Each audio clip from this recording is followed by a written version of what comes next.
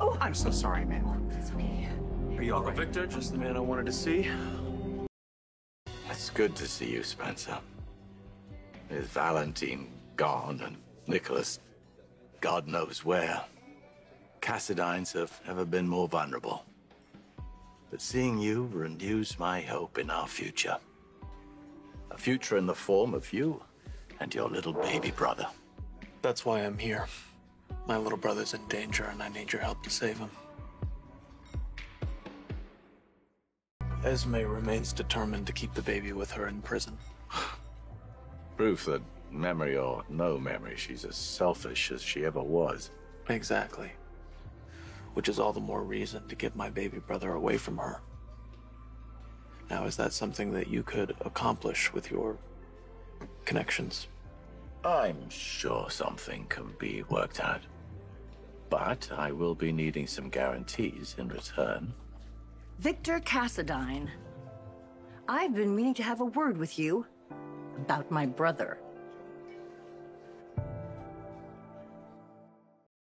Luke's passing was indeed tragic, but that was more than a year ago, and... As if I haven't been counting the days since you had my brother killed. Excuse me, I did no such thing. You know, it never made any sense. Luke cheated death 1,000,000 times. And then he dies in some supposedly random tram accident, right about the same time you slithered back into town. That is hardly evidence of a crime. I don't have any proof. That's true.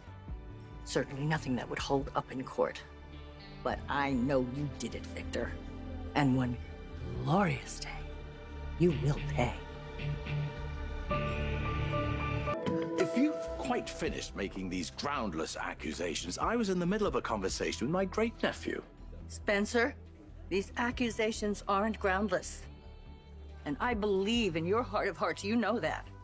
Now, Laura has never actually come out and admitted to me that she thinks Victor had Luke killed, probably for fear that I would go after you with revenge on my own.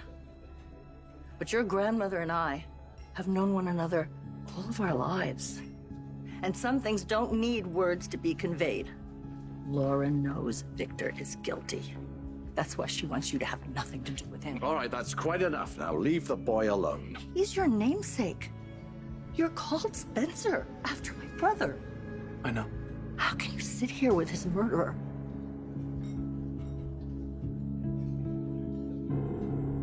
You can either leave now, or I'll have you escorted out. That's not necessary. I am sorry for your loss, and you are entitled to your beliefs, but I'm willing to give my uncle the benefit of the doubt. Whatever he's offering you in exchange for your loyalty, it's not worth it.